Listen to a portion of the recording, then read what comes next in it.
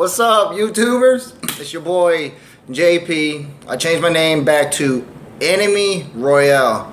Instead of ENY, it is of course spelled out with the capital E, and then lowercase NO, capital M, lowercase y, and then Royale, capital ROYALE. Just want to kind of give you guys a little update. Wondering why I have not been uploading videos and stuff like that. However, the team broke up. Been a lot of dramatic with players trying to find a team. Just the whole 9 yards. My work schedule. However, the 26th of August, which is in 21 days, I will be fully done, retired, make my money as I have been always doing, just more. I would say sometime the end of this year I will have the gaming house up and running.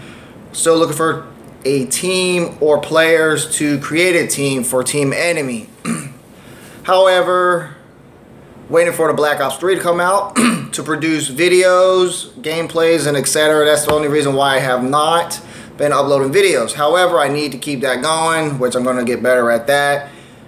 I'm going to have my computer set up with, my Sony Vegas, doing video editing on montages, a little bit of here and there, getting some help by some other people as well. So I just want to let you guys know that I have not forgot, just really been busy, trying to find a team, trying to find players, getting ready for Black Ops 3. That's the only reason why I have not been uploading. However, this weekend, I'm going to do live streaming, like I said, to get my name out there. It's always good to keep uploading videos, no matter if you're getting very many views or not. In time, you will get notice or more views and subscribers. Just takes a little bit of time, networking, stuff like that.